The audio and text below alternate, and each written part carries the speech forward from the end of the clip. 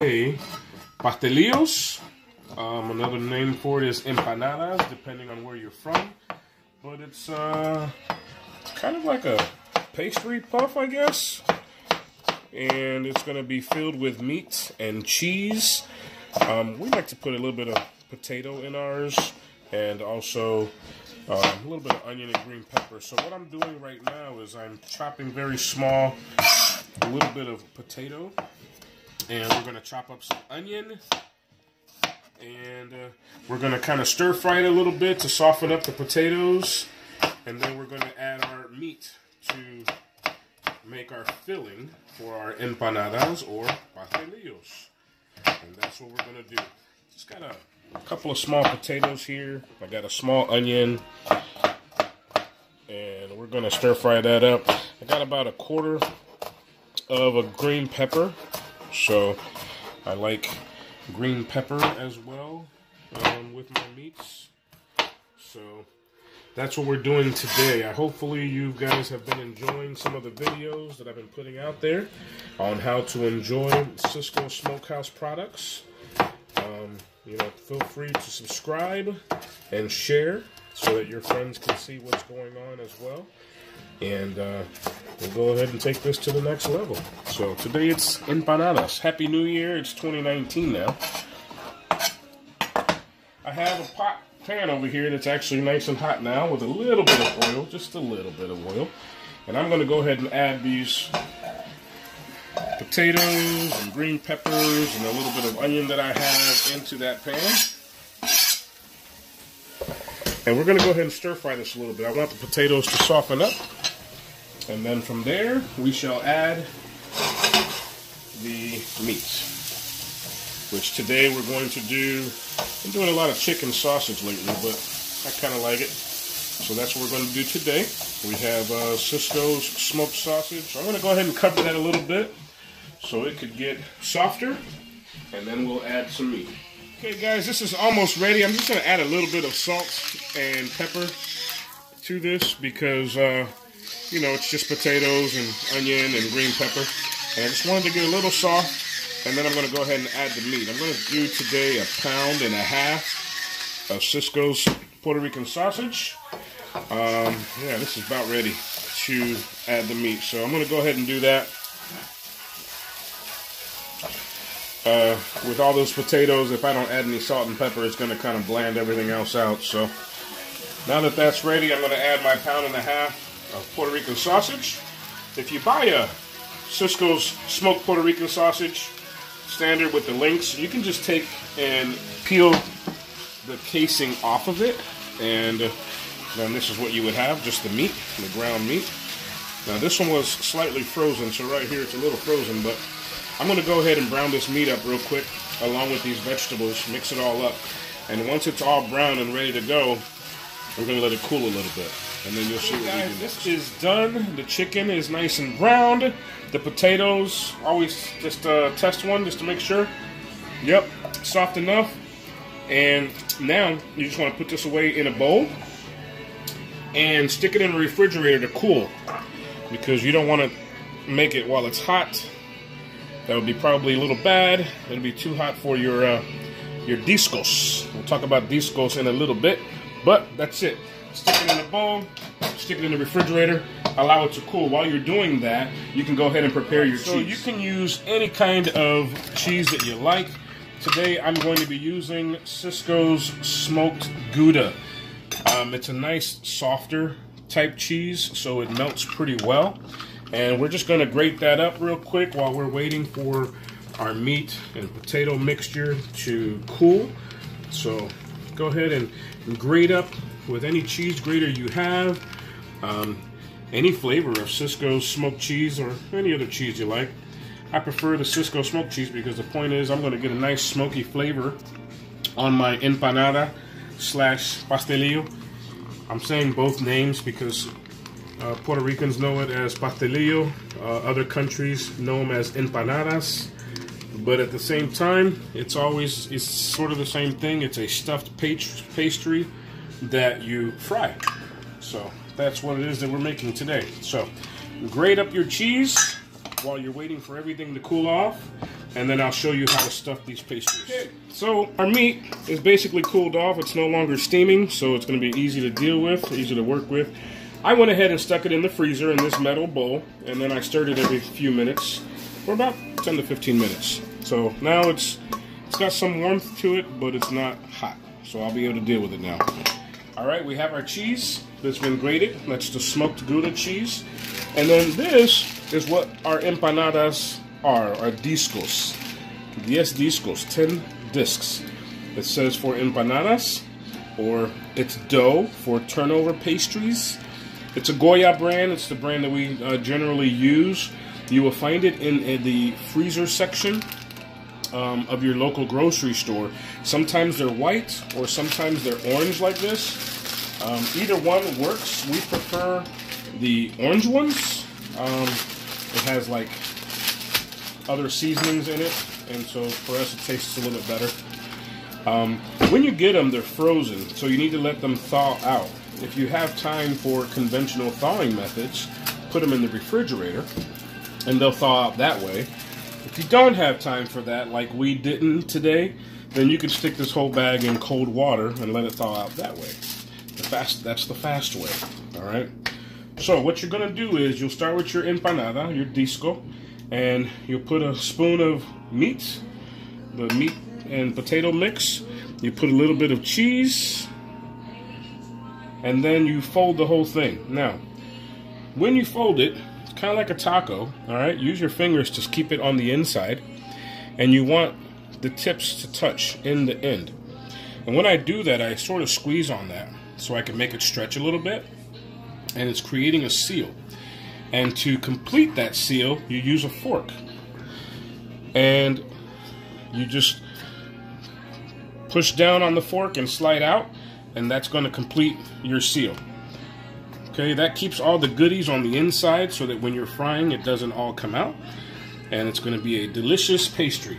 Now what you can do also is flip it to the other side and seal the other side as well. Now, some people like to stretch these discos, these empanadas. If you poke a hole, like you see right there, it created a hole. It's okay, just pinch it, and it'll basically seal itself back up. Okay? Put that to the side and do the others. If you would like to stretch these discos, which you certainly can, get a roller, and you can roll these out a little bit, and it will stretch it a little bit further. We tend to just use it the way it is, but some people like to stretch them, so that's an option, okay? All right, so that's it. Take your empanadas, fill them with the ingredients.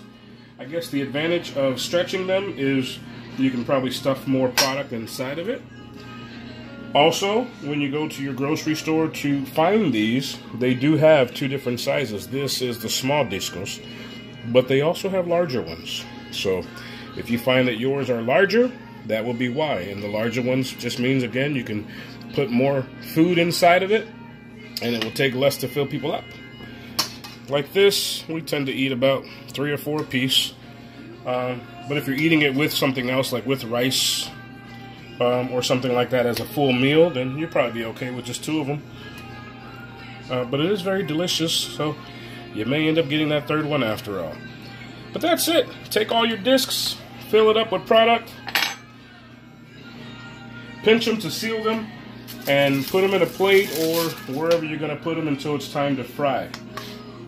If you should happen to have a deep fryer, that would be the best. Set your deep fryer. You should already have it preheating to about 375 degrees. And it should be getting ready while you're doing this process, if not sooner. If you do not have a deep fryer, you can totally do this on the stovetop. Just get a deep pan with plenty of oil and start preheating that oil in the deep pan so that you can fry it the old school way. That works too. No big deal. Any way that you can fry this, but it does need to be, for best results, completely in the oil. So deep fryer is best, or a big pan, or a big pot, I guess, with oil. You can do it that way. Pretty simple process. Sometimes it takes a little bit of practice to do this part, but it's no big deal.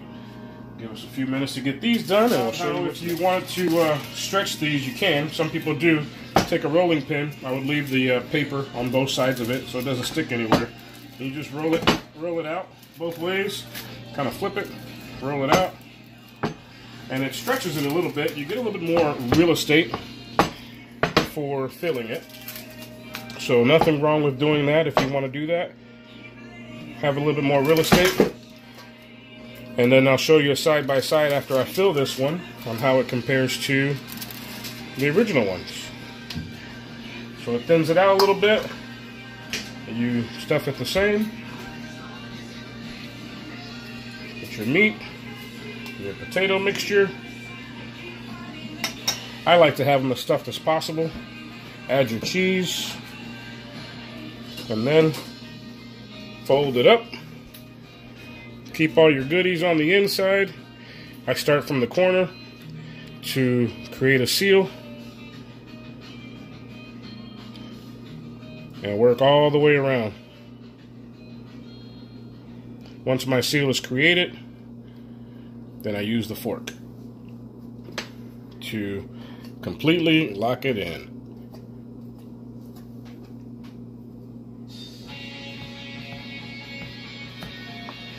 Flip it over, lock it in on that side, and all your goodies should stay in. Now if you compare that one to the original one, you can see it's a little bit bigger. Quite a bit more real estate that you can add some more. So, if you like to get the most that you can out of these, then go ahead and stretch it, and you'll get, I don't know, probably an extra ounce or so of food in there. Okay, so as you can see, I used about half of what I had as far as meat, and most of the cheese, I grated up about a 1/4 pound of that smoked Gouda, and I did 1.5 pounds of meat. What's cool about this though is this same mixture can be now used in the morning for breakfast, mix it up with some eggs, or option 2 is I can have it for dinner tomorrow, and we can call this tacos and some regular tortillas. So we have options, and it's never going to be a waste. So that's what you can do if you do have any extras. Personally, I kind of wasn't thinking, and I'm used to doing the larger discos, but when we went out to the grocery store today, they only had the small ones, so that's what we did. So no big deal. That's what you can do with the extras. So now my fryer is ready. I have this deep fryer here. I'm not going to say the name because they don't pay me for it, but you might recognize it.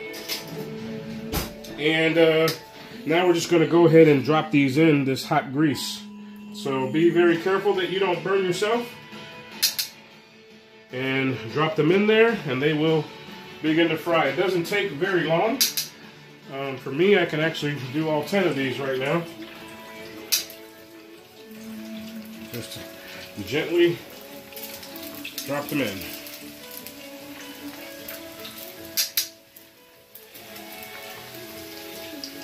You'll notice right away that they'll begin to float. That's kind of a trait of empanadas. They fry pretty quickly. That's why it was important that the meat on the inside was already cooked, because all you're really doing now is frying the pastry and sort of heating it up.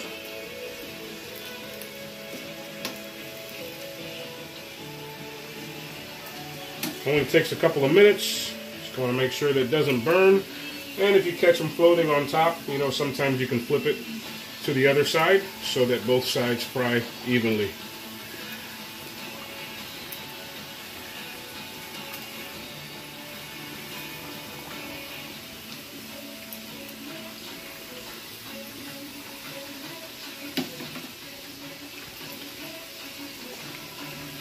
Okay guys, that's all she wrote. These empanadas are done.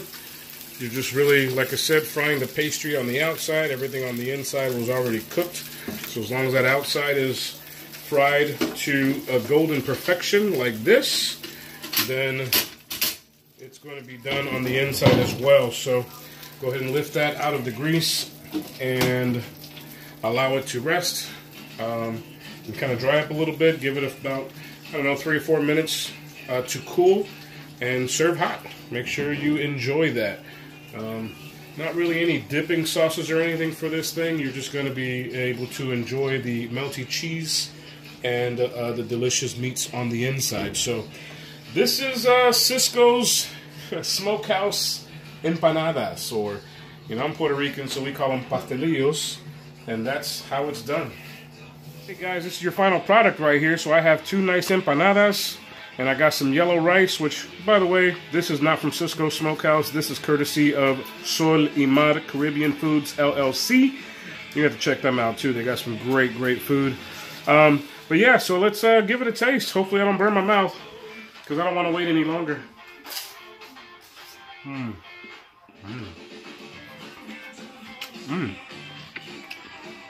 Wow. I like that. This is my first time making empanadas with Cisco Smokehouse sausage and the smoked cheese. Very nice. So that's just another meal idea from me, Chef Cisco at Cisco Smokehouse. I hope you enjoyed.